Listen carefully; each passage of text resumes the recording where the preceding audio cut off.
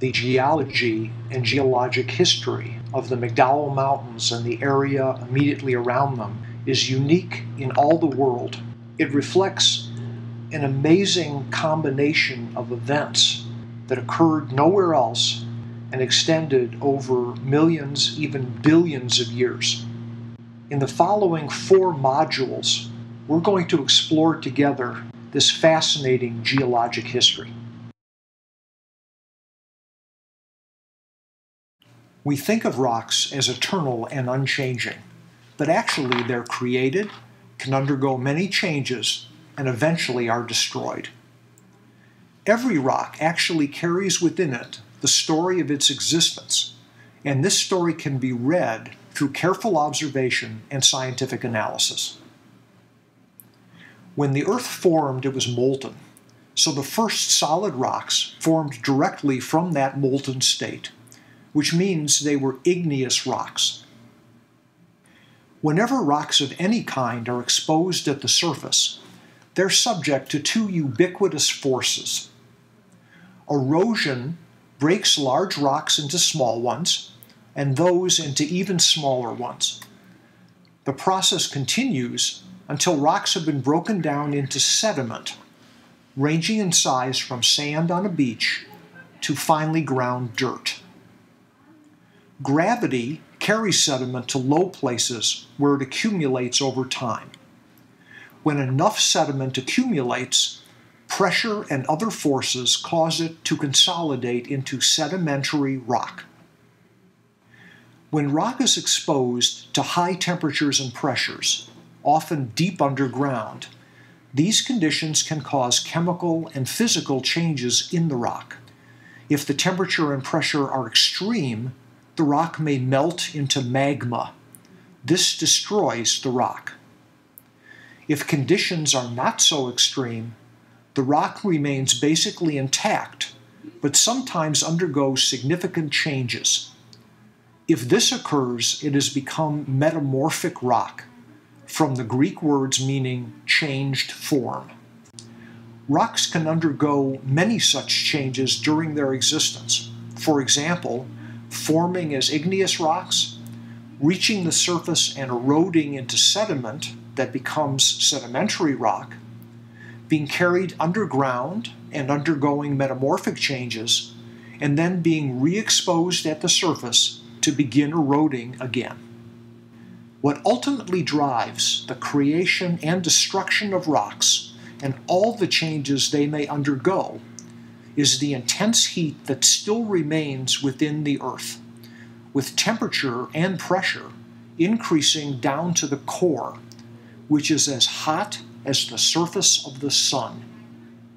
This heat causes much of the Earth's interior to be filled with magma, molten rock. The magma is fluid. It can move and flow, but because of the great pressure, it's very thick and moves very slowly. The magma in the upper portion of the Earth's interior, called the mantle, flows in giant circular convection cells that can be thousands of miles across. It may take millions of years for magma to complete a trip around a large cell, but this still works out to an inch or several centimeters every year. The interior of the Earth contains several dozen of these circulating cells, mostly moving in different directions.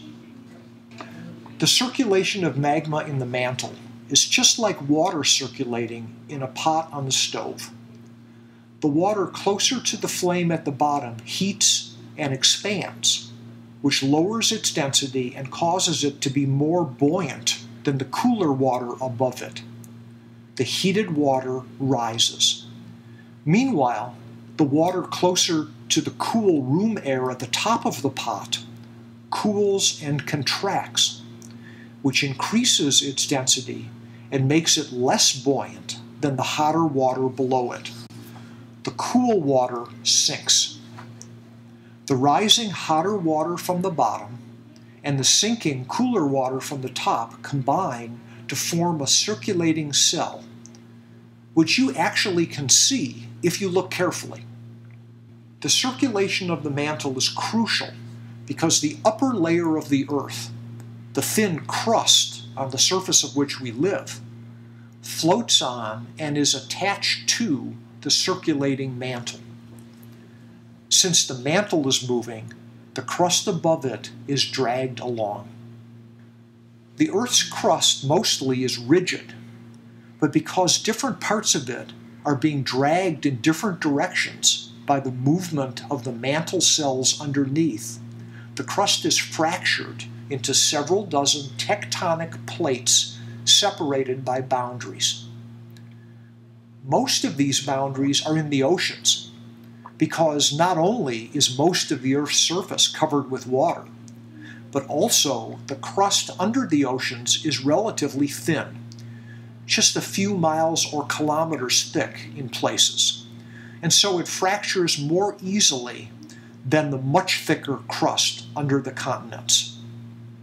Along the oceanic boundaries, often called oceanic ridges, the thin crust allows magma from the mantle to well up onto the surface, which here happens to be the seafloor.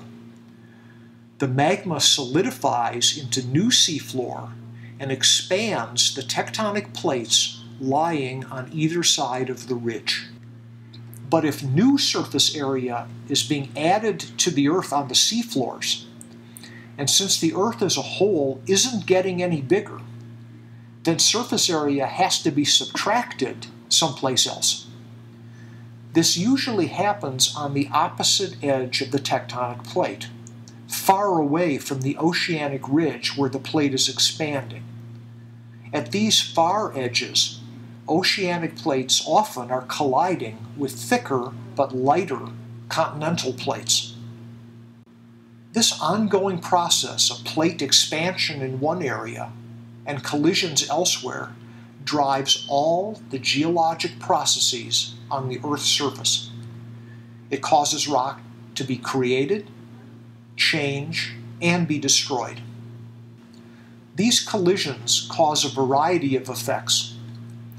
The colliding plates may push upward along their boundary, creating huge mountain ranges like the Himalayas. More typically, the oceanic plate is pushed or subducted beneath the continent's edge. Subduction generates enormous heat due to friction, enough heat to melt rock between the two plates into magma, thereby destroying it. The hot, light, corrosive magma works its way up to the surface along the coast, erupting, solidifying, and therefore creating new rock, and building coastal volcanoes like those that form the Andes and the Cascades.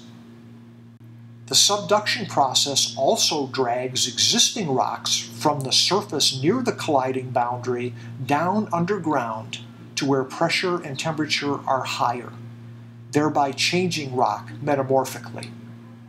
These tectonic processes created and changed most of the rock we see here in the McDowells and in northern Scottsdale and the vicinity.